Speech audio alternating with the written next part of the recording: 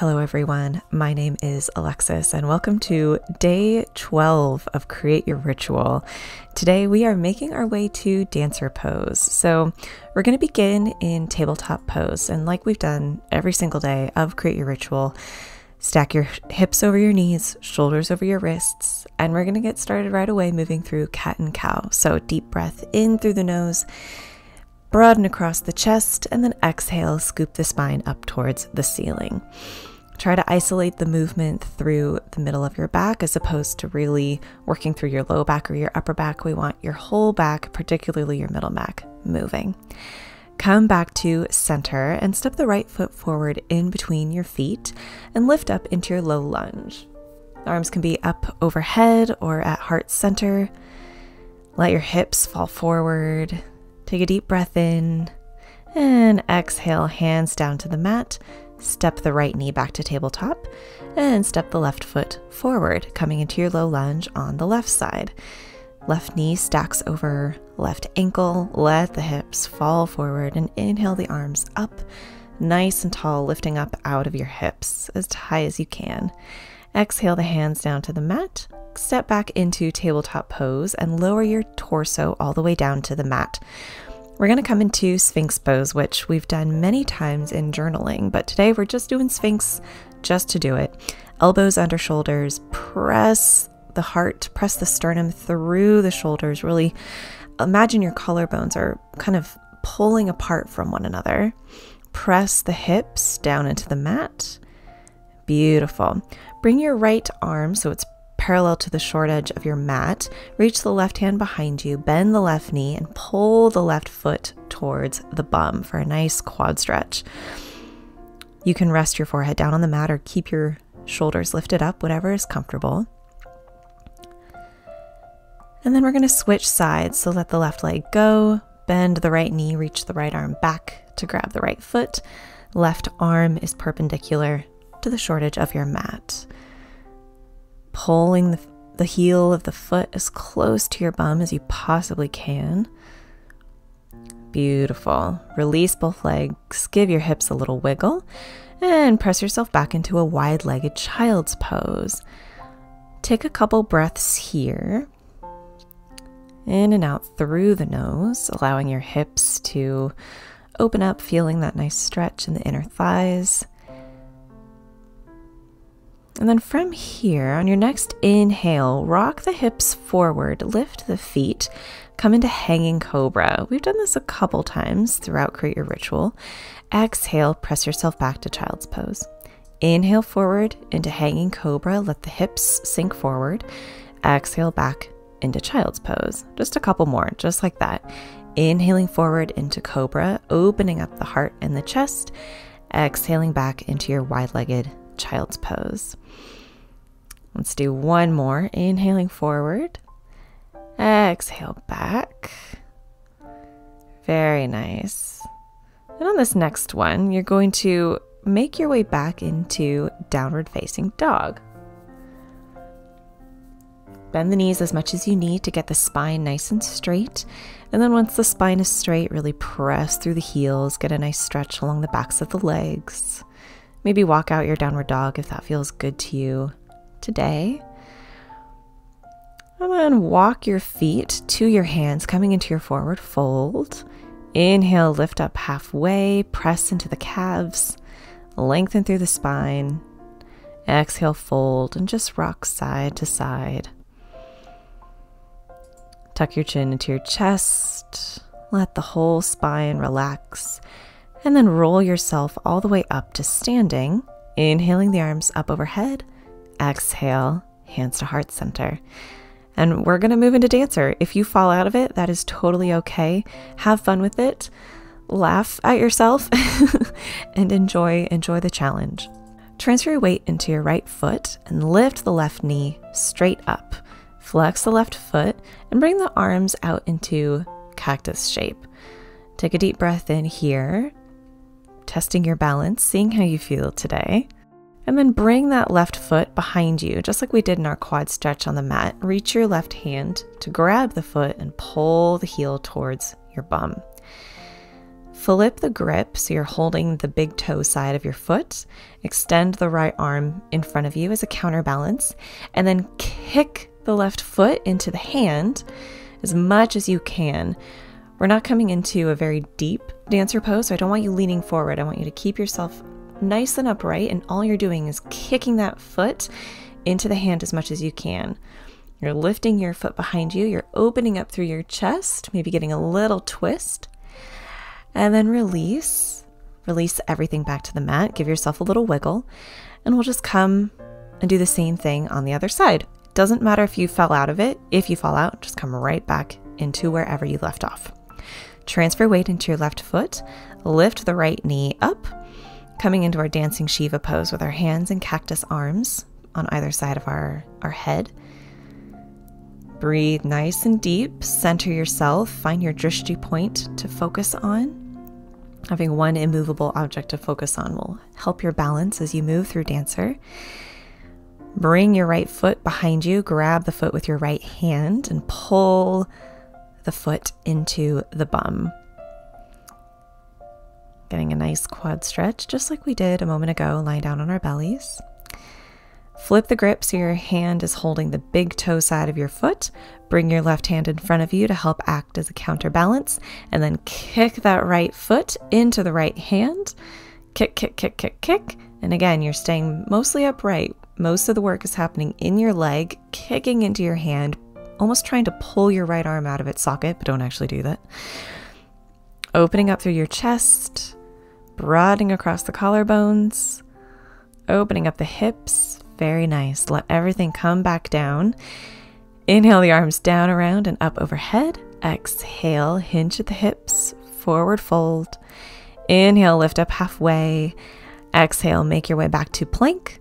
Lower the knees, and then lower the torso all the way down to the mat. Coming into Sphinx pose for our journaling today, but of course, if Sphinx is uncomfortable for you to journal in, just come up to a cross-legged seated position. Wherever you end up, grab your journal. We just moved through a pretty complicated advanced balancing pose, and no matter if you fell out of it or you were able to balance through the whole time, you might have seen me. I was catching myself falling out of poses in the balancing as well. And so for today's journaling, I want you to journal on this idea, this question of how can I offer myself grace today? So often we can be much too hard on ourselves. But just like we saw in Dancer, a lot of times part of the journey is just falling out of a pose. It just happens sometimes. There's no reason to be hard on ourselves. And more often than not, we learn more when we can offer ourselves grace. So for the next couple of minutes, journal on that idea. How can you offer yourself grace today?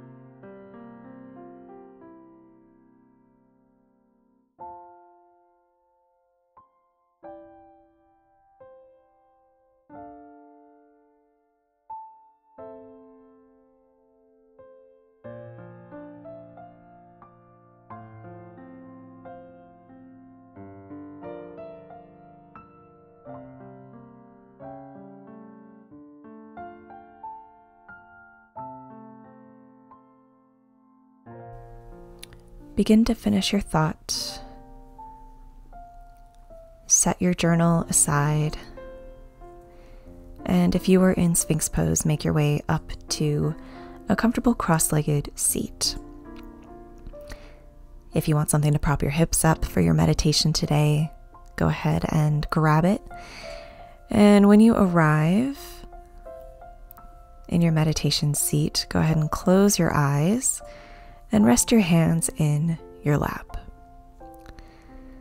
We're going to be working with a Sanskrit mantra today for our meditation. The mantra is So Hum, which essentially means I am that I am. It's a way to acknowledge that you are as you are, and wherever you are,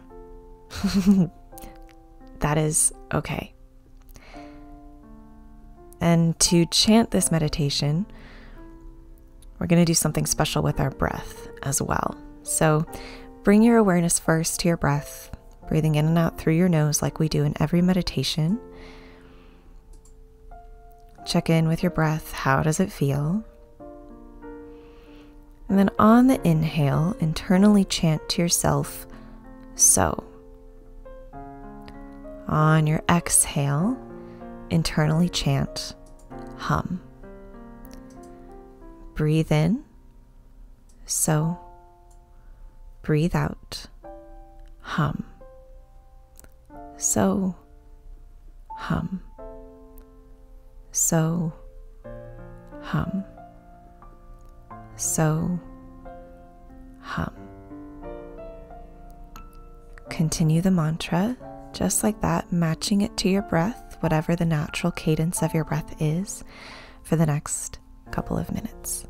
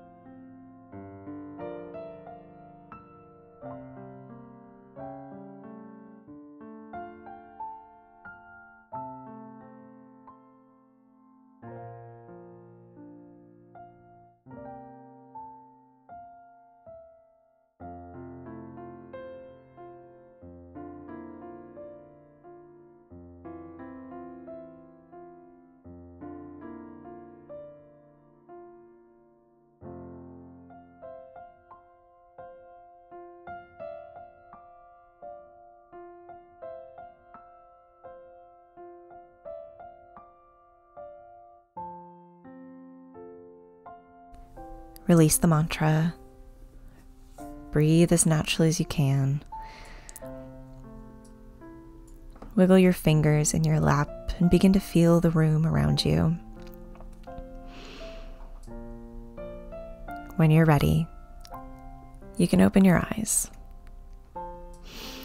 Thank you so much for practicing with me today. I hope you enjoyed this very quick flow to dancer pose. If you want a more in-depth journey, I've linked some classes below that involve dancer and a little bit more prep. If you liked this video, be sure to give it a thumbs up.